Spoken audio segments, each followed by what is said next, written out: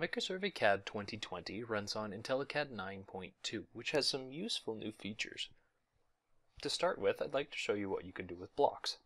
They have introduced this block explorer here, where you can create new blocks and move them around. You can import blocks to your drawing. You can import blocks from external references. You can edit certain blocks. And actually here, I just wanted to show you this new clickable keyword option in IntelliCAD 9.2. You don't even have to type anything, you just click on that and it's done. Along the same lines with the blocks, there is a new block editor. And you can use this new block editor to change blocks individually rather than having to edit them in your drawing. Also included in IntelliCAD 9.2 is a new start page. This page will show you past drawings that you've worked on.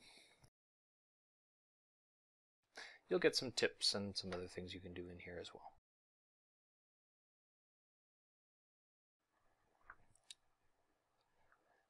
Next, I'd like to show you the clean screen. Down here, there's a button that says toggle clean screen on or off, or you can simply type in clean screen.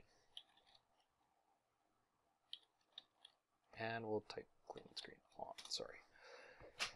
Now this hides your command line and your ribbon. Any toolbars that you have are displayed up at the top, so this works very similar to the MicroSurvey CAD legacy mode, where any toolbars you have displayed will appear here. Similar to that. To get out of this mode, type clean screen off.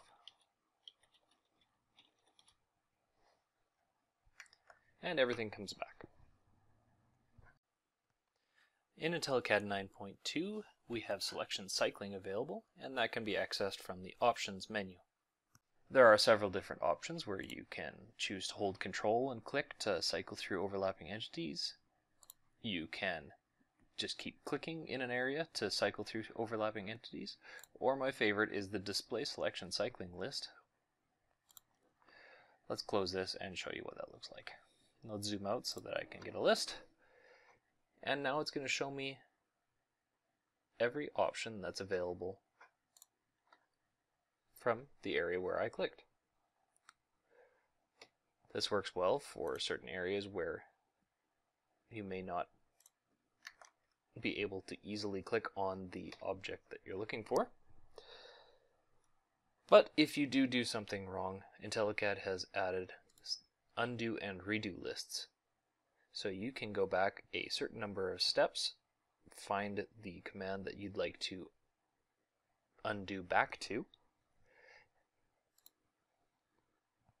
and just click, rather than clicking the undo button several times. In addition to this, I'd like to show you the digital signatures in IntelliCAD 9.2. Using this, you can add digital signatures to your drawings to verify their security and protect your drawings. Thank you for watching the IntelliCAD update for MicroSurvey CAD 2020.